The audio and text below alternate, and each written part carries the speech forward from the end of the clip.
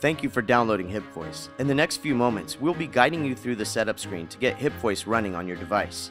Please watch the video completely and do not try to do these steps while it is playing. The setup is pretty straightforward and the screens are pretty self-explanatory. There are just 2 BlackBerry settings we need to make before going any further. First screen you will see upon running HipVoice for the first time is the EULA screen.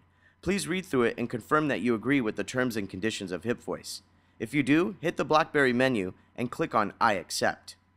The BlackBerry has convenience keys on the left and right hand side of the device. We recommend using the left side convenience key for HipVoice. This will allow you to bring up HipVoice at any time and will allow you to push to talk with your friends and family using the same key. Click on the menu button and select on Options. That is the Options icon. Next, scroll down and select Screen Keyboard.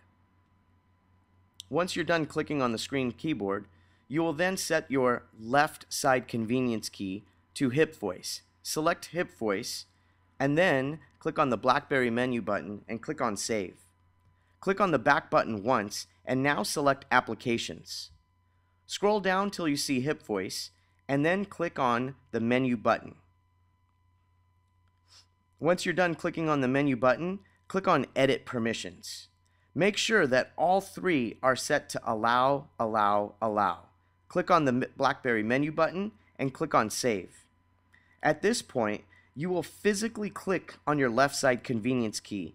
That is your PTT button from now on, and it will bring HipVoice to your screen.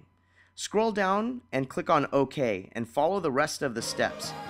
Thank you for installing HipVoice and happy PTTing.